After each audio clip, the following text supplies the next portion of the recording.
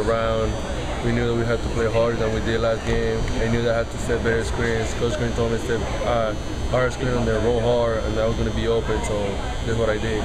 How tough was it bouncing back after the loss to Purdue? That was a really tough loss for you guys. I mean, it's tough. I mean, we knew this was going to be an away game, and we needed this win. We needed to come out and play harder than we did last game, and so we did. We did that, and we got good results.